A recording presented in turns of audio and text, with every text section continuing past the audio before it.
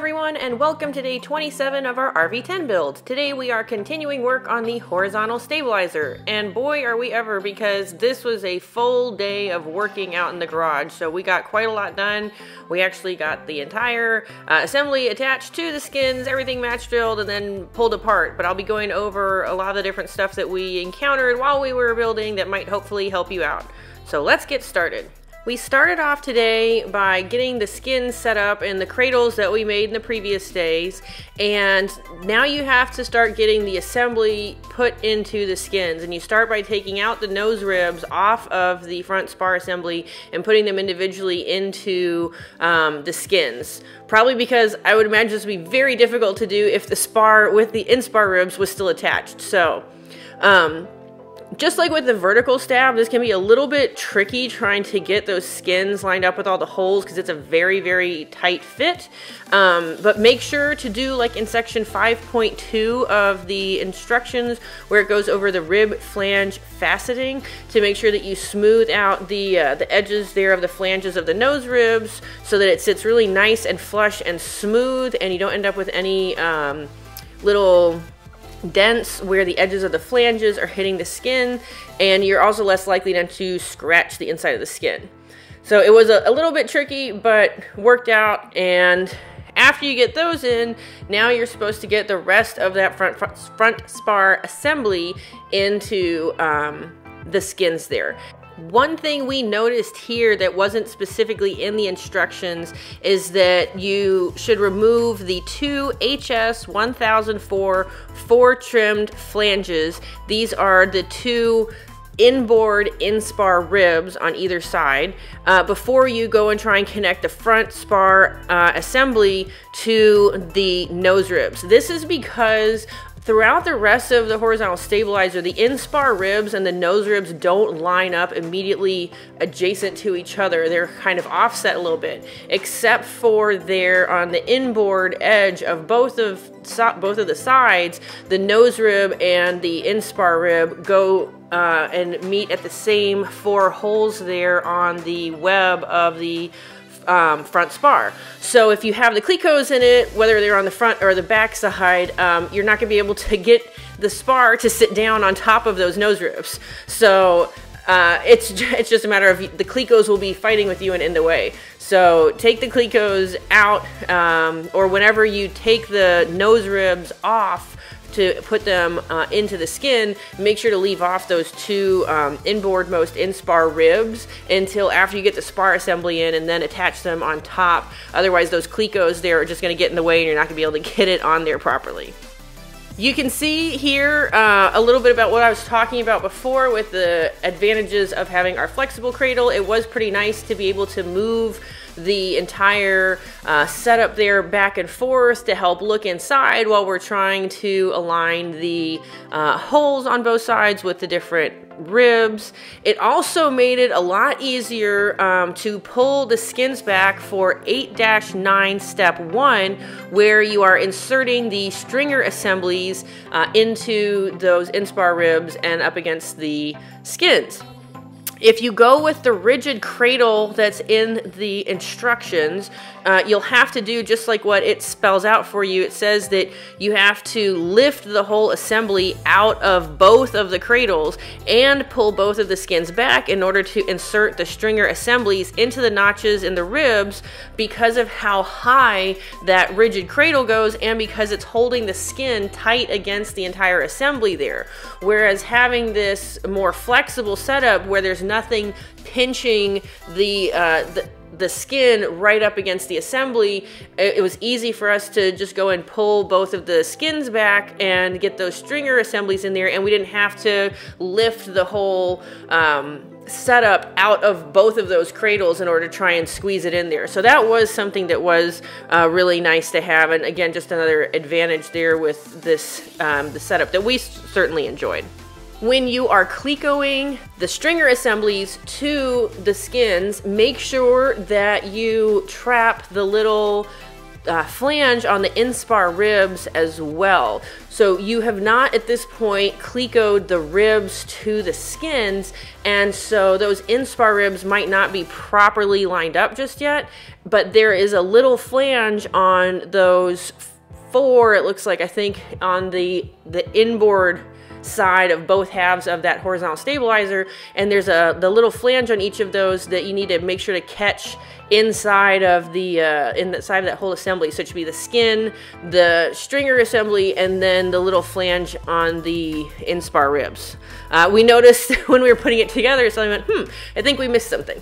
And you'll figure it out when you go to cleco the ribs to the skins anyway, but just something to keep an eye out for when you're putting the stringer assemblies in, so you don't have to go back and try to fix it afterwards. A random little tip, we found that keeping the basket of clecos in the little gap there between the 2 halves of the horizontal stabilizer was really helpful. It made it easy for us to be able to reach in and get clecos no matter which side of the table we were on or which part of the horizontal stabilizer we were trying to put together, and instead of having to chase them around the table, having it right there in that little gap just made it nice and easy to reach. So just a tiny little tidbit. That looks so cool though, doesn't it? Yeah. You know what would be the sad day? Taking it all back apart again. When we got to 8-9 step 3 with the HS 1016 part, this is a piece here that you are attaching to the 2 stringer assemblies as well as the 2 inboard inspar ribs. And the way that it has you doing it in the instructions is you first attach the rear spar assembly to the inspar ribs, and then you go and attach this HS 1016, and now you're supposed to match drill it. And it suggests in the instructions to use an angle drill, which we didn't have. And so looking at everything, we're like, what can we do and how can we get to this easier? And the answer for us was take the rear spar assembly off, remove the clecos that were connecting the inboard inspar ribs to the skin that were above the stringer assembly. So that allowed us now to be able to go in with a 12-inch drill bit, and we could move those inspar ribs back just enough to then give us the vantage point to drill perpendicular to the setup there with the stringer assemblies and the HS 1016 and match drill all of those holes without any type of problem. And then we were able to use the little Pan Am drill with a regular drill bit to squeeze. It was able to fit in and squeeze in between the 2 halves of the horizontal stabilizer to match drill the holes on the HS 1016 to the 2 inboard inspar ribs. When you get to this point, it might be worth considering doing the match drilling on the HS 1016 in the stringer assemblies prior to putting the rear assembly on, just because you can see, again, you have a much better access to it that way. These are all the clecos we have left. So that's how many we used, all of these. We were using a lot of clecos trying to put everything together on this much larger part. I mean, this is substantially bigger than the rudder or the vertical stabilizer that we've done so far. I think that we added about 100 more clecos to our order than what came in the kit that we bought from Cleveland Tool, and I think we've since ordered about another 100 or so.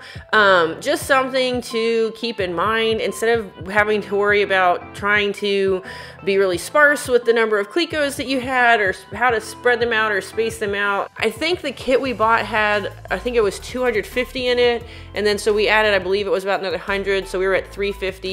And we used darn near all of those putting this whole setup together. Just something to keep in mind. After everything was clecoed together, we got out both our little Pan Am drill as well as our other drill and started match drilling with each of us taking a side. So again, this was a really nice thing to have both of us working on it and each of us easily take a side and just like stay out of each other's way but get a lot done. Here you can start to see what I mentioned in the previous video about the 2x4s that I used to make the cradle being a bit too wide. You can see how many holes each of those 2x4s is covering on the skin. They blocked about, I think it was like 5 holes each. And so it just made it a little bit tricky. It wasn't impossible. We were able to work around it and still get all those holes match drilled, but this is where you can see hopefully where having a thinner piece of wood to make this cradle would have been a lot more helpful, and it would have blocked a lot less of the holes there that we were trying to match drill. This is also an advantage with that rigid cradle design that's in the instructions, because since you make that with a thin piece of plywood, you can see that there wouldn't be as much of a problem with the little thin piece of plywood blocking any of the holes that you're trying to cleco. So again, advantages and disadvantages to both setups. By now you should have somehow realized what you're not to do.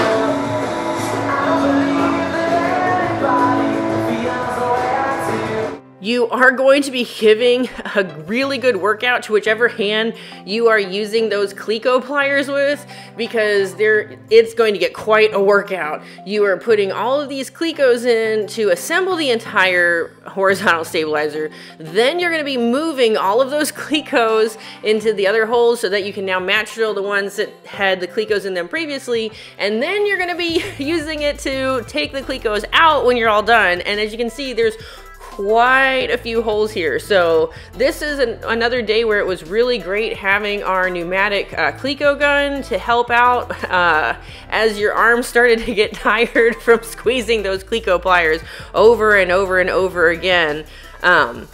Really nice to have that. There are a lot of holes, and it does recommend having some sort of a pattern to help you keep track of which ones you've drilled and help make sure that you don't miss anything. We did, I don't remember if we did it for the entire bark, but at one point what we were doing was putting a little mark on the blue vinyl next to the holes that we drilled to help keep track of which ones we had, we'd already done, just to make sure that we didn't miss anything, because again, with the number of clecos we had and the number of holes we had, you can see along the top where the rear spar assembly is connected to the skin. We had a cleco in like every third hole. We didn't have enough to do it in every other hole. So that's where it started to get interesting when, okay, now you've gotten every third hole, you've done those two in the middle, you're moving the clecos, and now it's like, okay, well, which ones were every third hole before, trying to remember which one's up there that you had the clecos in previously. So having just a little mark on the vinyl helped make it a little bit easy. Getting back to those holes there that were blocked by the cradles that I'd mentioned earlier with the 2x4, it was really easy to work around this. What we just did is I just held up one end of the horizontal stabilizer while Tyler went in there and match drilled those 4 or 5 holes. It worked out no problem. Again, took just a couple minutes and got all those match drilled. So again, it did work out with our setup with the 2x4s. It's just if you were to build this yourself, I would recommend, again, still going with something a little bit skinnier. All in all, it ended up taking us about an hour and a half to an hour and 45 minutes to end up match drilling the entire setup here with the horizontal stabilizer with 2 people with the 2 different drills going. So really happy again that we had both of us and were able to knock this out twice as fast. Once you got everything match drilled, now you're going to start ripping it all apart. That's the heartbreaking part, right? You see all the work here in front of you got completed, and now you get to break it down. And that took only about 20 minutes to rip the whole thing apart.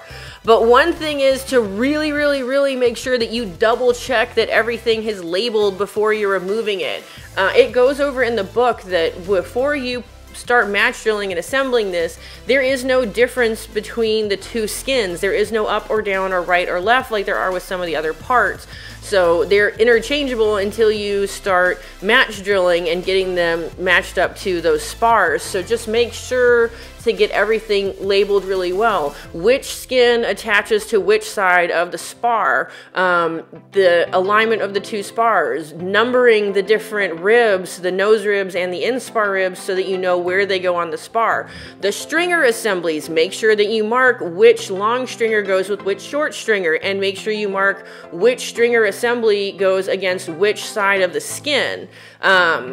Even the little HS1016, which side goes against which inspar rib. So there's a lot of little parts like that where, again, there's no directionality when you put it together. It's only after you've now started match drilling it that it's gotten alignment. So we did find a few spots as we were doing it where we're like, oops, wait a minute, make sure to mark this. So just, again, make sure to double check that you've got everything labeled really well before you take it all apart. Look at all the work we did. Where is it? Where'd it go? It's vaporized. It's gone. Ah, that's the hardest part of all this. It's so cool when you see it put together, you know, we get so excited and we take all the pictures and the video, and then when you take it apart and you're like, look, there's just pieces again. And now we're set to the task of deburring all the holes in every part. The camera died near the end. It either ran out of space or battery, I'm not sure. But in total today, we ended up spending at least about 6 hours working on the entire thing to assemble it all, to drill it, to disassemble it, and to deburr everything with the 2 people. But really productive day, got a lot done, and excited about getting the whole thing actually all put together and getting it riveted together soon. So that about wraps it up for today. On another note, I just wanted to let y'all know I have created an Instagram account, plane.lady, where you guys can actually keep up with our current progress on the plane. Like I've mentioned, it takes me time to put together these videos, to go back through what the experience was and try and figure out what kind of interesting little situations we found ourselves in, or what kind of information would be helpful for y'all. And I thought that by having the Instagram, then I can now share and keep you more up to date on where we actually are with the build. That doesn't require as much effort to just kind of post a current update status. So again, that's plane.lady on Instagram if you're interested. I hope you've been finding these videos helpful. Please leave me a comment down below. Let me know what you think, what you find to be the most helpful. And again, if you have any tips or tricks, they're always appreciated. But thanks for watching. I hope that you enjoyed this video. If you did, please be sure to give me a thumbs up and make sure to subscribe to my channel to follow along as we build our RV-10 and for more videos like this, and make sure to hit that little bell icon so that you get notified anytime I post a new video. Stay safe, everyone.